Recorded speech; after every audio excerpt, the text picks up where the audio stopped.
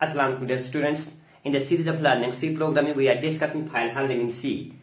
In today's video, we are going to discuss one more mode, that is the R plus mode in file handling. In previous videos, we have discussed what is R mode, what is W mode, and what is A mode. Now, our today's topic is R plus mode.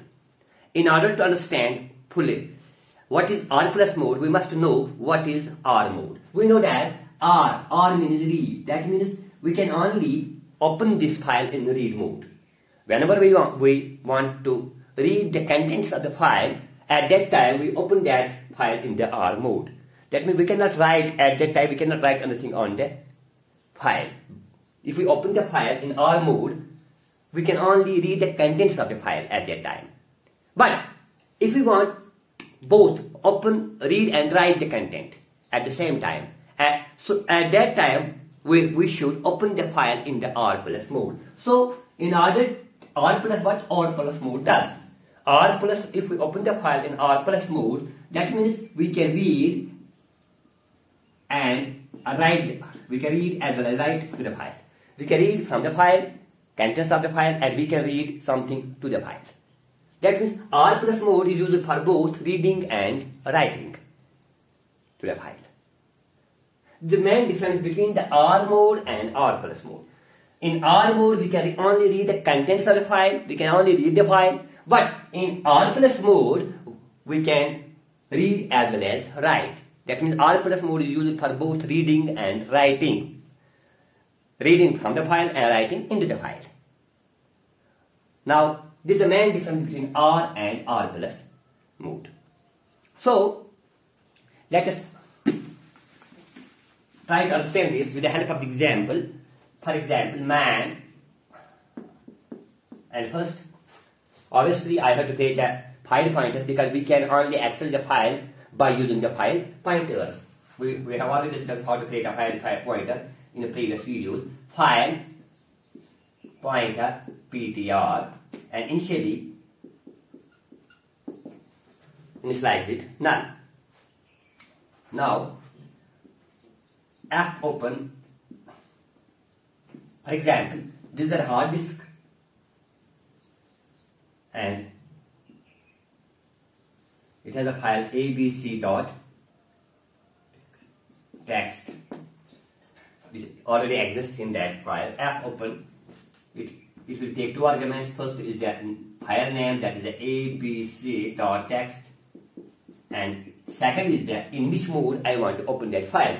In this case, I want to open this file in a R plus mode.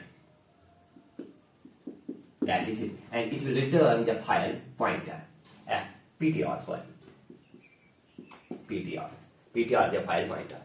What will happen by this is, for example, this is our RAM and this is our hard disk.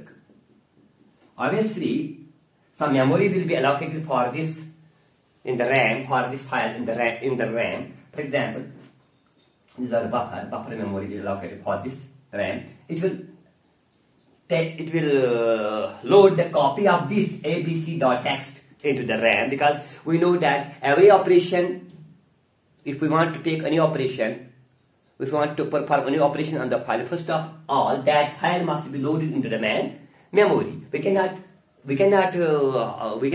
perform any operation on the file directly in the hard disk. We have to load those files, copy of those files into the main memory. So, first of all, what will happen? This file will open the abc.txt in the R plus mode and will return the pointer. For example, this is the pointer ptr, and this is the file type object, file type object, and this is a buffer. It will load the contents of here, which will contain address. And now this pointer, for example, is a file.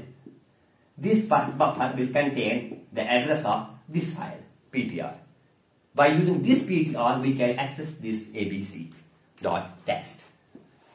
For example, if due to some reasons, this fopen function fails to load the contents of this file to here, or if the file does not exist in hard disk, these are the cases.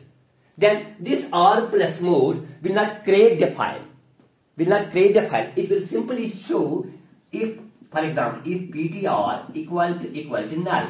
That means if this f open file fails to load the contents of this file, fails to load the copy of this abc.txt into the main memory due to some reasons, or if this file does not exist in the hard disk, then what will happen? It will not return the address. It will not return the address to the pointer. So the pointer, what pointer contains? The pointer contains the null. If pointer is equal to null, we have to check first. In order to perform any operation on the files, first of all we have to check. We have to open the file. We have to check whether the file has been opened successfully or not. For that, if ptr is null, if ptr contains null, then we know that file has not been opened successfully. That means, we can see the copy of this file has not been loaded into the main memory successfully. So the message will be printf, simply error, or we can prompt any other message as well. Exit 1. That is it. The case if it fails to open the file. If you recall, if we open this file in write mode, for example, if we open this file in R mode, in that case, if file does not exist, this W in R mode, it first of all it creates the file, then loads it into the main memory, copy it into the main memory. But in case of R plus mode, it does not create a new file. R plus mode does not create a new file. It only loads the existing file into the main memory. It only opens the existing file. R plus mode. And then we can write something on that file as well. So if ptr equal to null, that means if it has not loaded the contents of this file, copy of this file successfully into the main memory, then it will print us error and exit. But if it successfully opens that file, loads the contents of this file into the main memory, then we can perform new operation on this file. So we can say, in order to write something, first of all we will read. In order to read something, we know that in order to read the contents of the file, we use the functions putc, fputc, and fputS. Fputc is a function which we have already discussed it in write mode. Fputc is a function which is used for writing a character, single character. If we want to write a single character to the file, at that time we use the fputSc. But if we want to write a string to the file, at that time we use the fputS. So we can use any of the, in order to write something, we can use any of these files. Either we can use fputc, we can use fputS, or we can use also fprintf. We can use any of these files to write the content, to write something on that file. So here, for example, first we will discuss, this is for writing. And if we want to read contents of the files, at that time we have already discussed that those files in the R mode, we can use fgetc and fgetS. As we know, fgetc reads a single character from the file. Single character. Fgetc is a function which is used for reading a single character from the file, and fgetS is used for reading a string from the file, whole string from the file, which we have already discussed in there. For example, here we want to read the content, then we can use simply fgetS, and simply what we have to pass that first the string name, then how many characters we want to read at a time, and then simply the pointer ptr. That is it. So by using this function fgetS, we can read the string, we can read the contents of this file. For example, if this file contains I am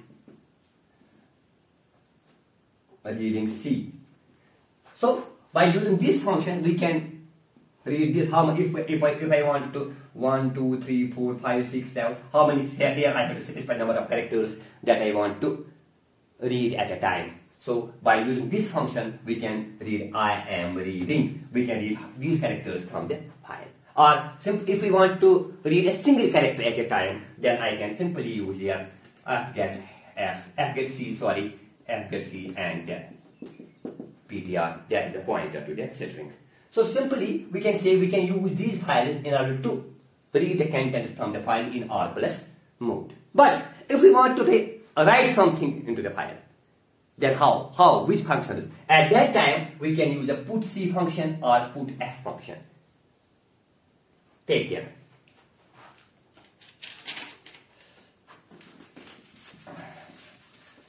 For example,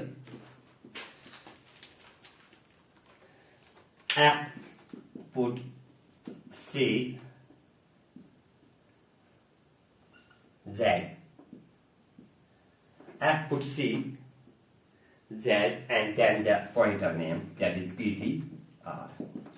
By using this function, we can append. We can modify Z. That means we can write Z into the file. But the question is where? At what position the Z will get?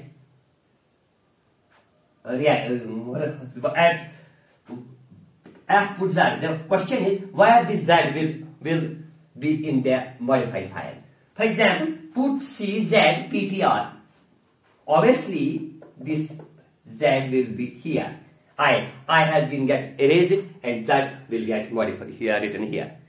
So we know that this Z at the beginning, by default, we can write into the file by using this R plus mode. If we open the file in R plus mode and use this file put C, we can write the contents. We can write something at the beginning of the file. At the beginning of the file. So here previously it was I get erased, I get overwritten by this Z. Now their new content is there Z. So we now know that this in R plus mode we can only modify the contents of the file. We cannot by using this Z, we can only modify the contents of the file.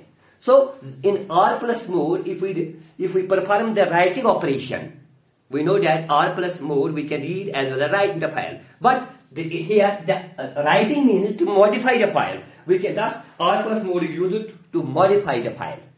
For example, now I want to put S by using this string. For example, YOUSU F and ptr. For example, now why this Yousuf will get written here? Here only. A will get erased, Y, M for O, R for U, E for S, A for U, and D for F. So the new contents would be Z, Yousuf, Y, C.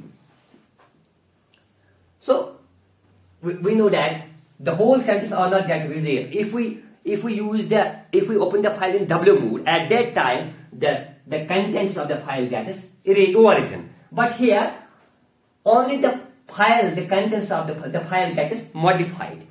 So by opening the file in R plus mode, we can modify the contents of the file. But if we open the file in W mode, at that time the previous contents get the previous file, all the contents of that previous file gets overwritten. If we write anything, for example, if we open this in W mode only, what will happen? This all will get erased and there will be only Yousuf. But if we open it in R plus mode, only the contents of the file gets modified. This is the main difference between the R plus mode and W mode. First one, in R plus mode we can modify the contents of the file if we open the file in R plus mode. But if we open the file in W mode, we cannot modify. But with the previous contents which were already present in the file gets overwritten. They get erased, they get deleted, and there exists on the new contents. Second case, if we open the file in W mode, if file does not exist in the hard disk, first it will create the file and then will load the copy of that file into the main memory where you can perform the operation. But if we open that file in the R plus mode, if file does not exist in the hard disk, it will not create a new file. It will just show us an error. This is the main difference between the R plus and W mode. I hope now that you have understood what is R plus mode. As I have told you that R plus mode can be used for both reading and writing in the file. If we want to read as well as write in the file, at that time we can open that file in the R plus mode. But if we want to only write something to the file, not want to read from the file at the same time, at that time we can open it in the W mode. Okay. Now, these are the functions which are used, which we have already discussed in the previous video. Now, if we want, for example, here we have only we can write a character to a file, we can write a whole string to the file, and we have only, what we have to do, we have only to set the pointer from where we want to modify. For example, this is my file, I am reading C. For example, I want to modify from here. Not from at the beginning, but by default it starts modifying from the beginning. But I want to modify this file from here.